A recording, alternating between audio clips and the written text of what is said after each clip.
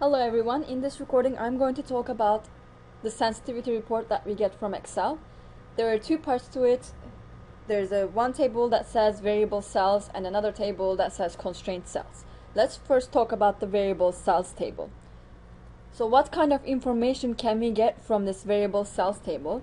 The first one here, we see the first column is the final value. This gives us the optimal solution to our problem.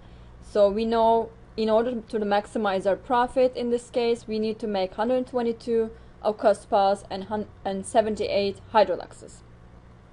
Reduced cost here, I'm going to explain in a different video. The objective coefficient here just tells you the coefficients that are associated with each decision variable in the objective function. So in this Blue Ridge Hot Tub problem, the coefficient here was the profit per unit of Aqua Spa produced, and that's 350. And objective coefficient for Hydroluxes was again the profit per unit for Hydroluxes.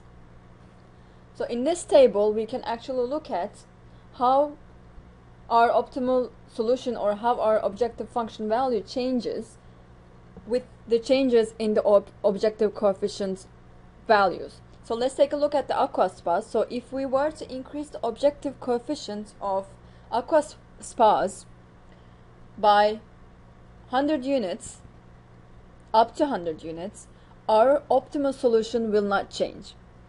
Also, we can decrease it by 50 and our optimal solution will stay the same. What does this mean when I say optimal solution? I mean the numbers, the values of the decision variables x1 and x2. So the final value of Aqua Spas were 122 and final value for Hydroluxes 70, as they don't change. If I keep the coefficient between 300 and 450 for Aqua Spas, I will still get this solution.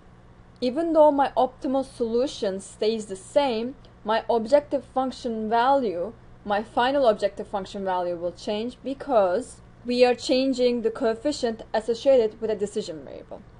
In this problem, our objective function was, I think, 350 times x1 plus 300 times x2. So if we were to increase the objective coefficient of Aqua Spas by 1, so let's say we increase it to 351, which is in the allowable increase or decrease range, so I can say that our optimal solution does not change, then the way I will find the new objective function value is by taking the new objective coefficient and plugging it into the objective function. So instead of having 350 times x1 plus 300 times x2, now we will have 351 times x1 plus 300 times x2. And if we want to find the optimal objective function value in this scenario, we know the solution 122 and 78, so we will plug in those values and that will give us our new objective function value.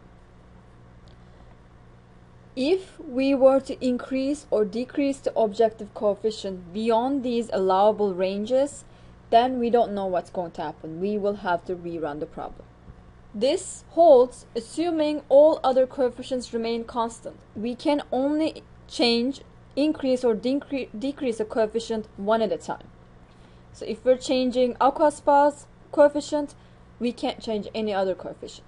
From this table at this point, we are basically seeing what ranges can the objective coefficients be without changing our optimal solution, without changing the optimal values of x1 and x2.